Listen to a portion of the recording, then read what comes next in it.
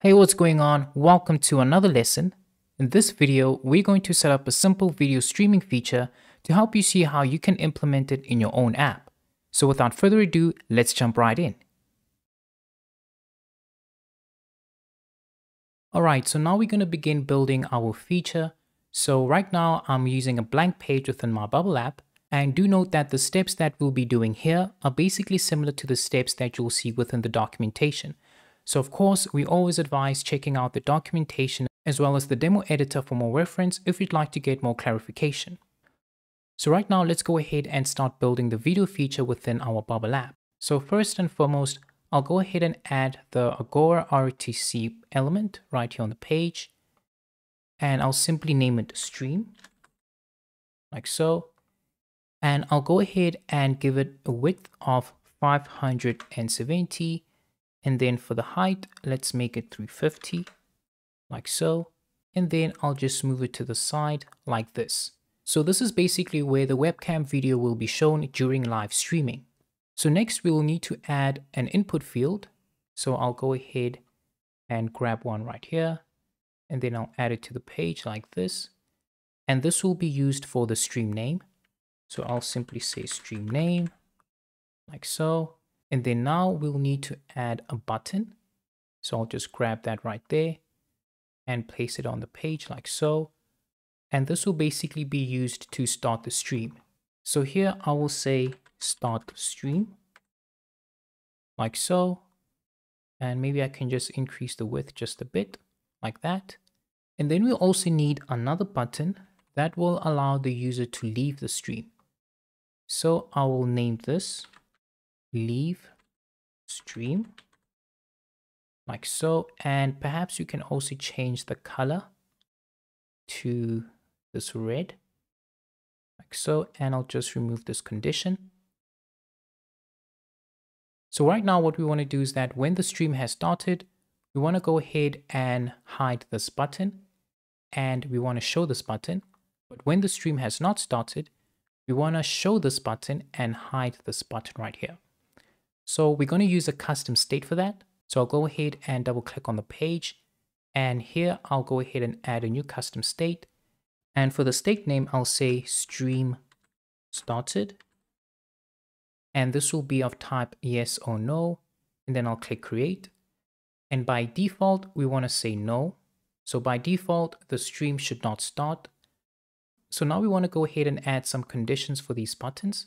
So for the start stream button, I'll add a condition and I'll simply say when Agora stream started is yes,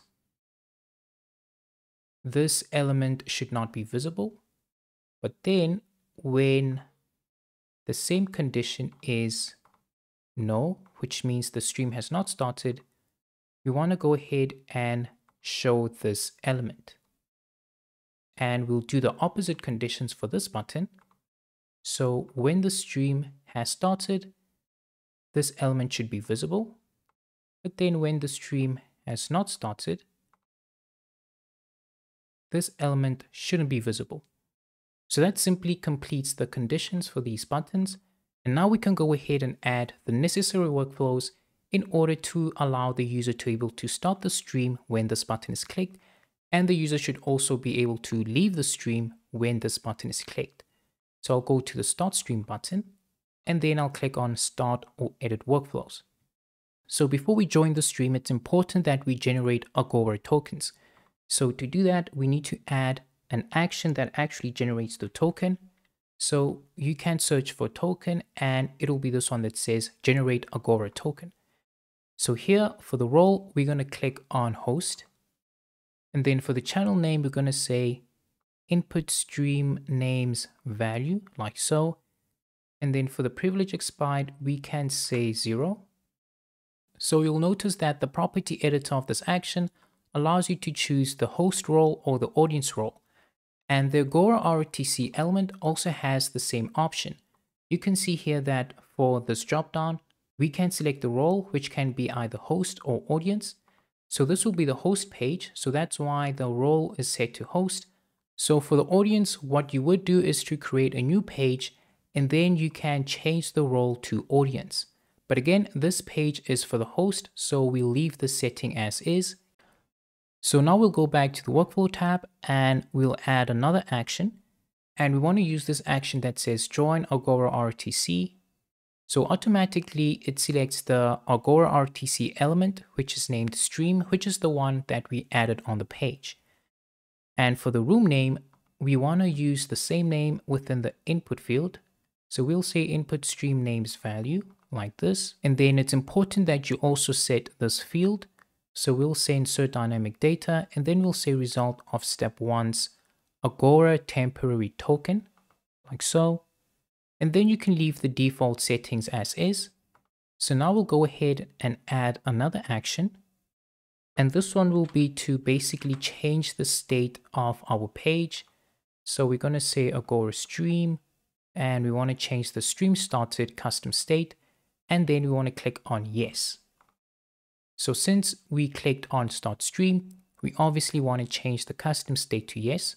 So I'll just change the color of this to green to show that this is the button that actually starts the stream. And now I'll go back and we want to start and edit the workflow for the leave stream button. And this one I'll say red. And for the first action, it's pretty straightforward. So we want to select on leave Agora RTC, and automatically we have our Agora element right here. And of course, let's not forget to change the state. So I'll say Agora stream started, and obviously we want to click on no. Right, perfect. And then lastly, we want to go ahead and add a placeholder when the stream has not started. So I'll add a group. So I'll just add it right here. And then I'll name it placeholder. And we basically want to give it the same dimensions as this Agora element, because we're going to hide or show it based on whether or not the stream has started. So I'll simply copy this width, and we'll remember that the height is 350. So I'll come here, paste in the width, and the height, let's make it 350. And then we want to go ahead and remove the style. For the background, we'll click on white. So here I'll click on solid, and then for the roundness, let's just say 5.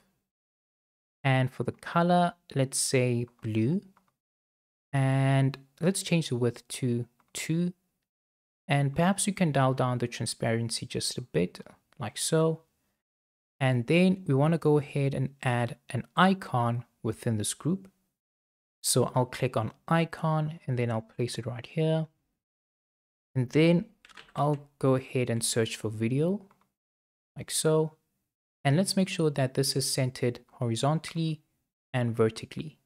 And for the color, I'll just remove this, and then I'll change it to blue. And I'll dial down the transparency to 50, like so. So now we basically want to make sure that this group will have the same position as this Agora stream element. So we can see that it is 39 on the x-axis and 69 on the y-axis. So here we're going to come to this group and basically change those numbers to the same numbers as our Agora element. And perfect, we can see that it is positioned on top of the Agora element. So what we want to do now is to add the conditions that will show or hide this element. So I'll paste in this expression. So when the stream has started, this should not be visible. And then when the stream has not started, this element should be visible. Exactly. And then I'll go to the Agora RTC element. And when the stream has started, this element is visible. But then if the stream has not started, this element should not be visible. And it's important to mention that you also need to change the mode. So we have two modes. We have real-time call, and we'll also have the stream mode. So since we're setting up the video streaming feature, we can click on stream just like that. And then lastly, we can just go ahead and place this button on top of the start stream button so that they are both positioned on the same place. And that pretty much wraps up our settings, so we can now go ahead and test out this feature. So within this field, I will go ahead and add the stream name. So I'll say test, and then I'll click on start stream. So as you can see, the feature works pretty well, and it was very simple to set it up. And in order to exit, simply click on this button right here that says leave stream. And just like that, we can see that the user can start the stream as well as leave the stream. And obviously we were using a very simplified UI design since this was just for demonstration purposes, but of course you're free to customize it and make it more beautiful for your own application. Alright, so now I'd like to show you how to create the page for the audience, since the one we just created was for the host. So the audience page is very similar to the host page, so that's why we can actually clone it. So I'll click on Agora stream, and then for the page name, I'll simply say Agora stream audience, just like that, and then I'll click on create. So the key difference between the host page and the audience page is the setting that we need to configure for the Agora RTC element. So here we can see that the mode is set to stream, which is correct. And then for the role, we need to change it from host to audience. So what basically means is that the webcam for the host will be shown within this Agora RTC element. So that's why it's important to select on audience for the audience page. And that's basically it. So fortunately, we don't have to do a lot of changes for the workflows. So for this button, instead of start stream, I'll just say join stream, since the audience will be joining rather than starting, because the host is the one that's responsible for starting the actual stream. So we'll go ahead and click to preview this page. Right, so the audience here will simply need to enter the stream name that the host has created and then click on join stream. So for example, if the host creates a name like test123, then the audience will need to insert test123 as the stream name and then click on join stream. And after they have joined, they will see the webcam of the host right here. So that's simply how it works. So we can see that it was quite simple to set up this feature, and it's all thanks to the Agora plugin that makes it super easy to implement a video streaming feature within any Bubble application. So now that we're done with that, we can now move along to the next lesson.